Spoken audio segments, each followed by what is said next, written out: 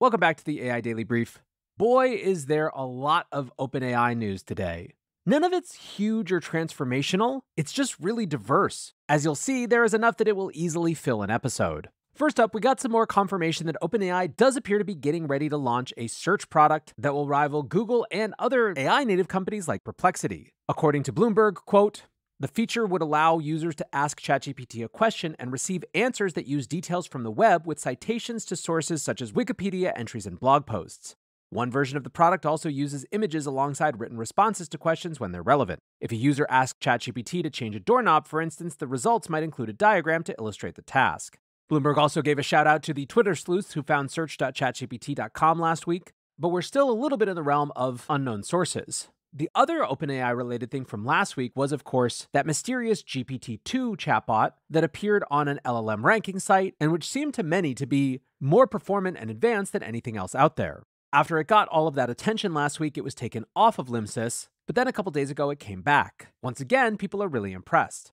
This time it was called I'm a Good GPT-2 Chatbot, and much of the response I saw was people like Pietro Sciarrano who wrote, I'm a Good GPT-2 chatbot is so good that it created a code interpreter that uses Claude Opus for me. Excuse me as I faint in ontological shock. Lior at AlphaSignal AI tweeted a network error due to high traffic that seemed to point to OpenAI as confirmation that it was behind the chatbot. There was also Sam Altman, who on May 5th tweeted, I'm a Good GPT-2 chatbot. Siki Chen from Runway suggested that this chatbot also revealed that ChatGPT had already stealth launched the search feature. Siki writes, did ChatGPT already stealth launch search? ChatGPT used to reject prompts asking for current events, but now I get this without even the little browsing with Bing message. He shared an image where he had asked, what's the latest news on this I'm a Good GPT-2 chatbot model? ChatGPT responds, the I'm a Good GPT-2 chatbot model that has recently surfaced in the AI community is wrapped in a bit of mystery. This model appearing on the Limsys chatbot arena generated considerable interest due to its sudden appearance and impressive performance, sparking speculation about its origins and capabilities. There were initial reports that it performed better than GPT-4, but concrete details about its design or purpose were not disclosed and it was subsequently taken offline. What was interesting about this is that it also cited its sources, pointing to Daily AI and some other sources as where it had drawn this information. And again, this was not technically supposed to be the Browse with Bing version. All this is to say, there is even more evidence now that search with ChatGPT is coming, but it seems also like we might have to wait just a little bit longer to find out more about it.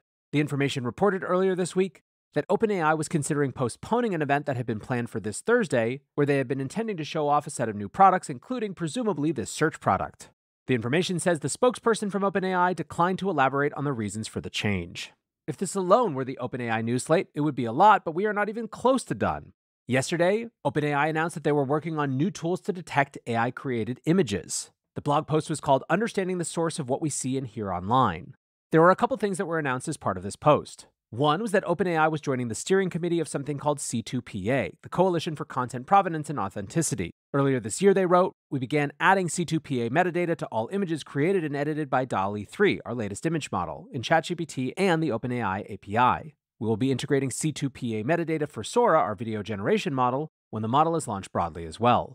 They also announced that they were working on new technology in this area, including what they describe as temper-resistant watermarking, i.e. marking digital content like audio with an invisible signal that aims to be hard to remove, as well as detection classifiers, or tools that use artificial intelligence to assess the likelihood that content originated from generative models. As part of the announcement then, they shared that they were opening applications for access to OpenAI's image detection classifier to a first group of testers. They write that in their internal tests, the classifier correctly identified around 98% of DALL-E 3 images, and less than 0.5% of non-AI generated images were incorrectly tagged as being from DALL-E 3. They write the classifier handles common modifications like compression, cropping, and saturation changes with minimal impact on its performance, but other types of augmentations, such as adjusting the hue or adding moderate amounts of Gaussian noise, can make a significant difference.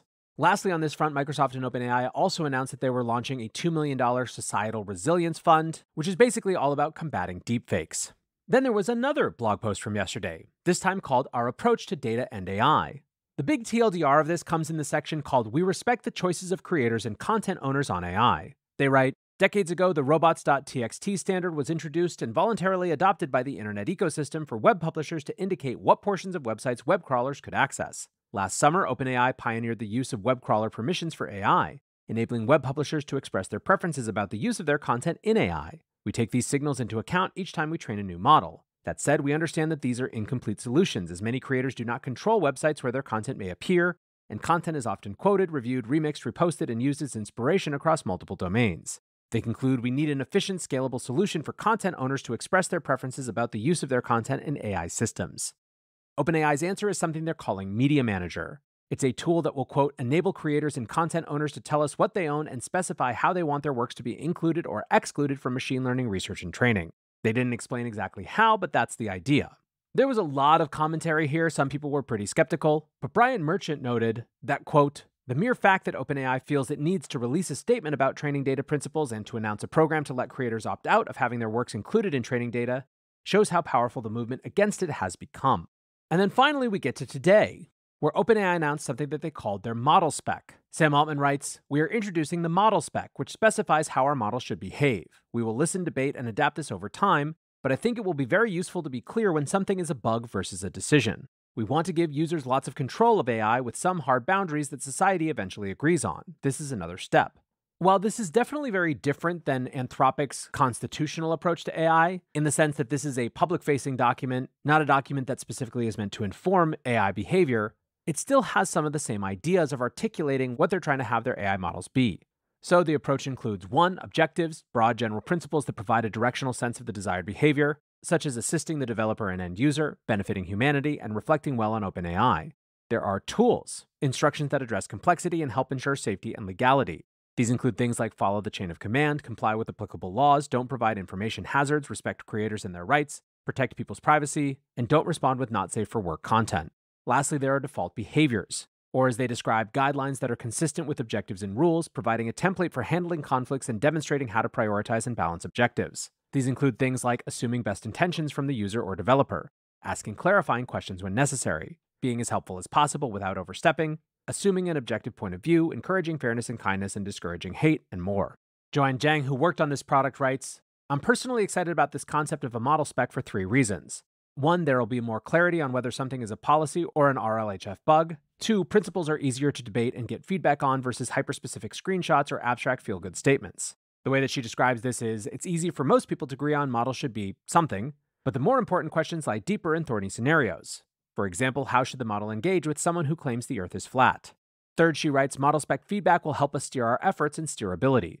An explicit non-goal, she writes, for the model spec is to reach consensus on a one-size-fits-all model. That will never happen. We want to give users and developers as much control as possible while staying within hard boundaries that people understand. Hearing feedback on where and how everyone wants to steer the model is helpful in A, designing a more rigorous survey process, and B, informing the research and product roadmap. So just tons and tons of stuff happening, but when push comes to shove, what everyone's really waiting for is the next big products. OpenAI CEO Brad Lightcap told a conference this week that today's AI systems will seem laughably bad, his words, in 12 months after they ship GPT-5. However, Gergolioros writes, OpenAI was amazing in 2022-2023 because they shipped a product that spoke for itself. Jaws dropped by those using it and seeing it for themselves. To see the company hype up future unreleased products feels like a major shift. If it's that good, why not ship it like before? It seems like we will get answers to that question sooner rather than later-ish, but for now, still plenty of OpenAI news to consume a cycle. That is going to do it for today's AI Daily Brief. Until next time, peace.